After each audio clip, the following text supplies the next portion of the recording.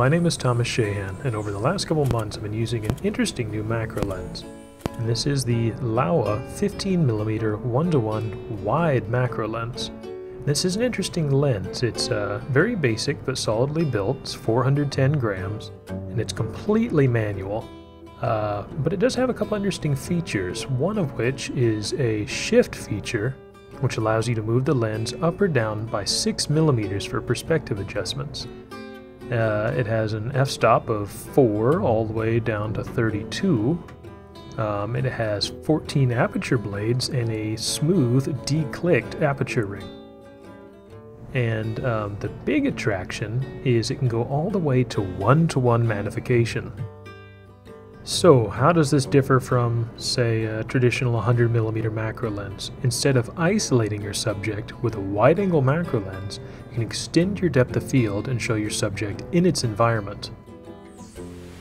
Now, wide-angle macrophotography is not my area of specialty. There's a lot of people out there much better at it than I am.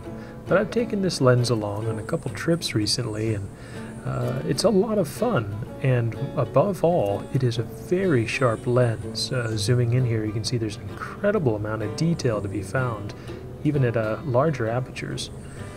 And it offers a really unique perspective you don't see in a lot of close-up or macrophotography.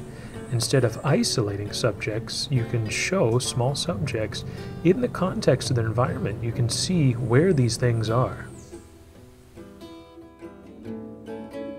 I remember when I'd first gotten involved with macrophotography, I had shown someone a picture I'd taken of a jumping spider, and the background was totally out of focus. It's just a sea of green, and they wanted to know what was in that background, where was the spider?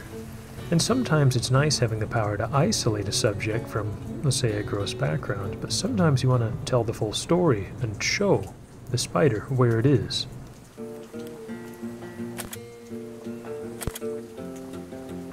He's on the lens. Be cool if I get a shot of you trying to take a picture of him. There we go.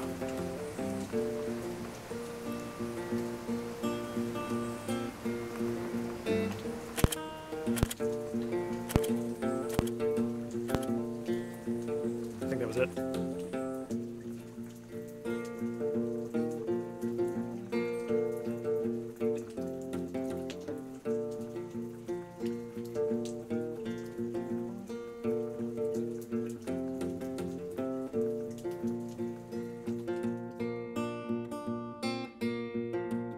To us, insects and spiders are quite small, and culturally, they are often found to be disgusting or seen as pests. In general, there's a lot of people that don't really like bugs. So to have the power to photographically enlarge them and make what is small very large is very appealing to me, because it allows me to show the endless, intricate beauty of arthropods with others. And the fun thing about this technique is that it effectively makes the subject seem larger in relation to the background. And for the viewer of the photograph, I think it's kind of a humbling experience to see these gigantic arthropods dominating their environment. It kind of makes me feel tiny, like I'm looking up at these giant beasts. It's kind of a subtly symbolic way of putting people in their place.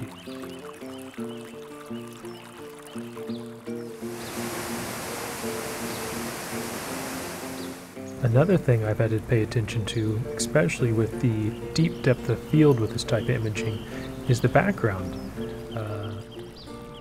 Taking note of what's in the background and how it interacts with the composition. Here, the Plecopteron on the rock in the foreground lines up, as does the waterfall in the background, pretty closely with the rule of thirds. And I don't always follow the rule of thirds. I don't like calling it a rule because it's not something you have to follow. But it's a nice kind of design-oriented, structural way of lining up your images.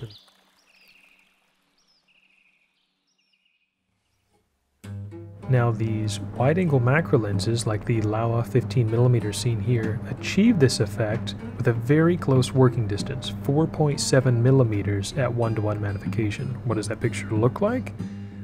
This. pushing the penny back a little bit, we can see a bit more of the kitchen. And this image I took as a way of trying to replicate what the LAOWA is doing. But as you see here, with my relay lens system, it's quite a bit more convoluted and very difficult to use. So that's one big benefit of the 15mm lens. You can achieve a very extreme wide-angle macro look in a much more simple way. Now, these old fisheye adapters are an option too if you're okay living with a bit of chromatic aberration and soft corners, and they will achieve a pretty interesting wide-angle macro look. And I've been able to take a couple okay pictures with an optical arrangement like this with this old JC Penney fisheye adapter. As you see here on a 28mm lens, there's quite a bit of funny vignetting going on. And my current favorite wide-angle macro lens is this Pentax 10 to 17mm fisheye. I think Tokina makes it in a couple different lens mounts too, for Canon or Nikon. And it doesn't go all the way to 1:1 like the LAOWA 15mm, but the little bit of zoom range really helps for lining up a composition, and I think it takes really nice photographs.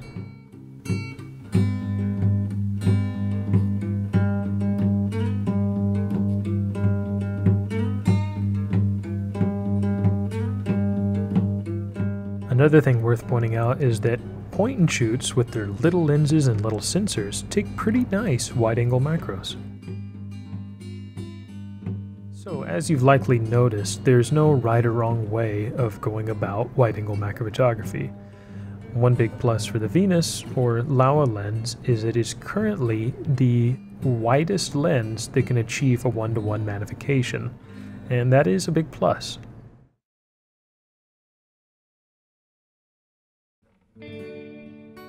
The LAOWA 15mm wide-angle macro lens is not an easy lens to use.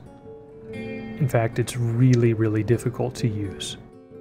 That said, this lens is capable of creating very unique images of exceptional quality that currently no other lens on the market can create.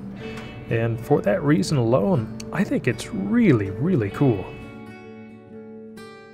If you would like to learn more about Venus optics or the LAOWA 15mm lens, you can go to venuslens.net. And if you'd ever like to join me and some other macro photographers in the field, you can go to bugshot.net to learn about upcoming workshops. And as always, my site is thomasshahan.com. Thank you.